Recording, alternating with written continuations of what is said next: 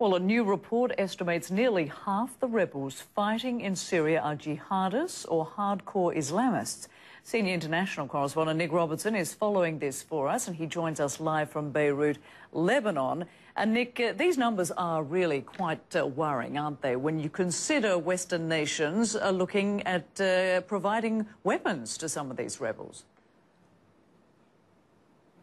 As they indeed are. The United States is providing light weapons to some of the rebels. About 25,000 of the rebels are believed to be purely secular or nationalist. About 10,000 hardcore supporters of Al-Qaeda, allied with Al-Qaeda in one way or another, and a middle ground between the two that shaded, or full of about 100,000 fighters and is shaded various ways between the two. It's often hard to make out who is who as alliances change on the battlefield. But the overall trend that this analysis has picked up is one that is very worrying, a drift towards the extremists.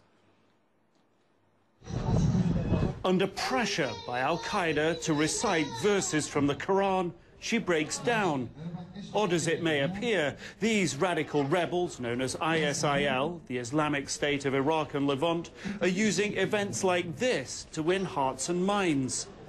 Elsewhere, another Al-Qaeda-related rebel group, Al-Nusra, delivers humanitarian aid.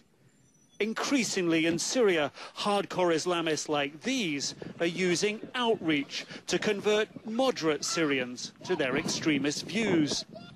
In a study of Syria's rebel groups by respected military analyst Jane's Defense, titled Syria's Insurgent Landscape, the strength of Islamist groups sympathetic to Al-Qaeda, like Al-Nusra, appears to be growing. A view supported by this former CIA officer who tracked Al-Qaeda in Iraq. Nusra has found the sweet spot for terrorism and how Al-Qaeda is evolving. The Jane's Defense analysis estimates approximately 1,000 different rebel groups, close to 100,000 fighters, as many as half with radical leanings, according to other experts. According to Jane's, Al-Qaeda's closest allies, ISIL and Al-Nusra, total about 10,000 fighters, many veterans of Al-Qaeda in Iraq. They're experienced and well-skilled. Of the others, close to 35,000 are estimated to be hardcore Islamists who share some of Al-Qaeda's views. About 30,000 are more moderate Islamists, and only 25,000 are estimated to be purely secular or nationalist. And it's these moderates who are losing ground. Alwiya Afal al-Rasul, as many as 9,000 fighters and US-backed, also helps Western intelligence agencies, according to Jane's. Recently beaten by Al-Qaeda for control of Raqqa, a key central city. A worrying trend for analysts like Bakos, as rebels draw recruits from Europe and beyond. This is an ideology. This isn't just about the safe haven in Syria, but it's about the fact that they've been able to attract so many Western recruits in this conflict that this still poses a threat to the United States and to Western power. In Raqqa, now under almost complete Al-Qaeda control, crowds flock to see a cold-blooded execution of men rebels claim support the regime. A trend that shows no signs of reversing and puts US-allied rebels at a disadvantage.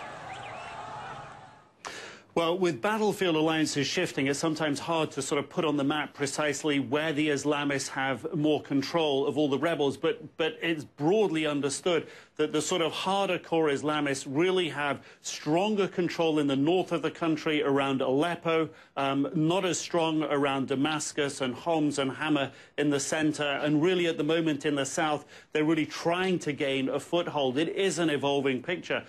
But as we've seen there from that analysis, it's one that is worrying Western experts right now, Rosemary. Yeah, and quite understandably so.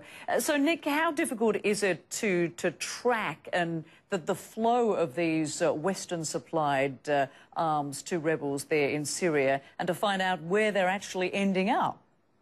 And the numbers, too, involved here. Well, Well, the intelligence agencies involved who are sort of vetting the different groups that these weapons go to are as much on the ground as they can be, as much in touch with these groups as they can be.